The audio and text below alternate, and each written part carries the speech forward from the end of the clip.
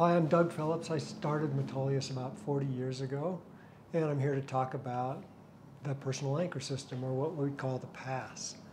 The way it works, of course, is this is girth hitched to the tie-in points of your harness, and then you use a carabiner to clip to your anchor points when you're at a belay or at a stance waiting to rappel, something like that. And we make 3 different versions. The most popular one would be the PAS 22 because it also is strong enough to be a sling.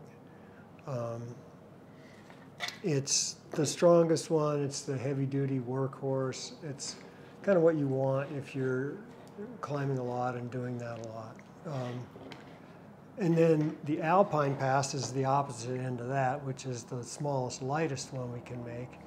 And again, it meets the harness standard for strength, so it's really only intended to be used only as a PAS and can't be used as a sling. And the newest one is the dynamic PAS, which has dynamic properties very similar to a climbing rope.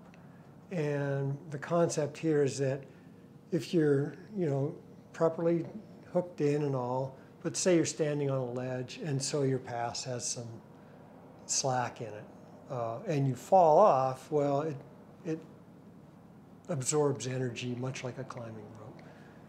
So those are the 3 that we do. All right.